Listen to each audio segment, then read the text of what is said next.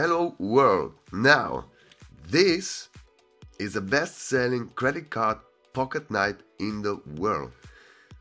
And I'm interested in why people won't buy this knife. I don't know. Just let's make it some test. And yeah, let's try to put it together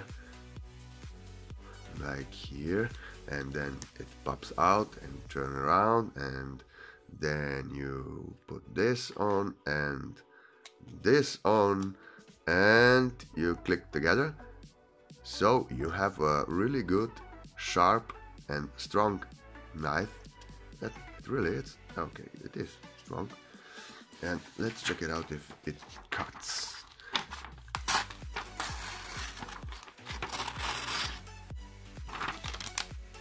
Yeah,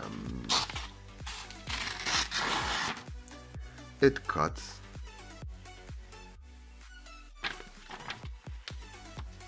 Or not.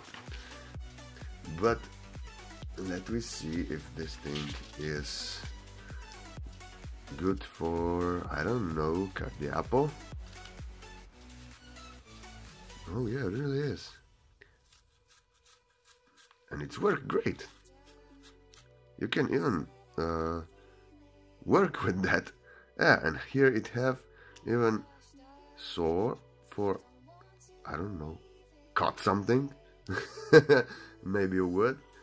But yeah, it works, and it cuts okay. So it's amazingly, but it's so thin and so, it is sharp. Look, nice. And then if you don't need, you can put it again together like this, and open the hatch here that it don't slide again out, and you have a credit card, and you can store it maybe in your credit card socket. And yeah, really it's good, and a lot of people want to buy this. So I think this really is a useful knife, and for that price, of course, who don't want it? Great stuff.